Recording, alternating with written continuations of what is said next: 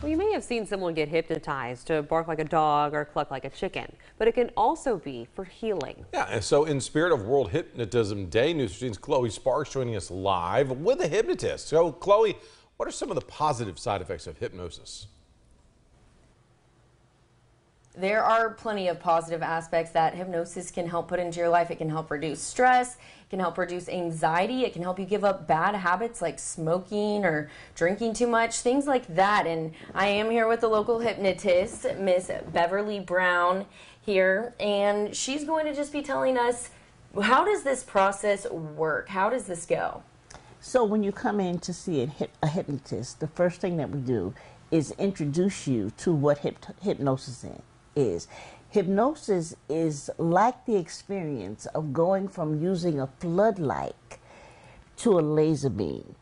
It causes all of your attention to be focused on one thing, one place, and instead of being unaware, you actually become more aware, more directed in your thoughts, and that relaxes your mind and your body so that you can take those directions that you need.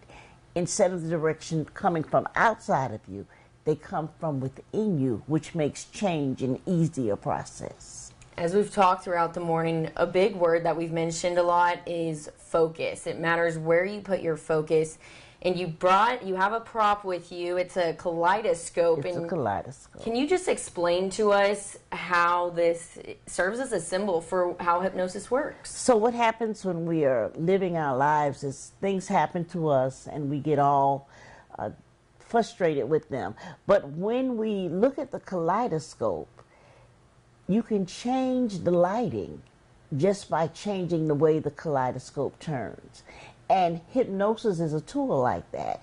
With hypnosis, we can change how you perceive a problem, which then changes how you behave toward the problem and changes how you think about the problem. So with hypnosis, we expand your resources and your ability to respond to what is happening in your world. It helps us to move stuckness. It helps us to expand repeated behaviors. It helps us to expand the way that we think so that we actually can have more solutions for the things that happen in our everyday life. One of the more interesting things I think that you've even said is that you can dip into creativity just by doing hypnosis. Like musicians will use it or just to really hone in on what you're doing. Yes. But coming on later in the show, we will actually do a walkthrough demonstration with you guys, and viewers can do it at home as well. So stick around for that. Back to you, Kelsey. All right, thanks, Chloe. We'll check in with you in just a little bit. Every year on January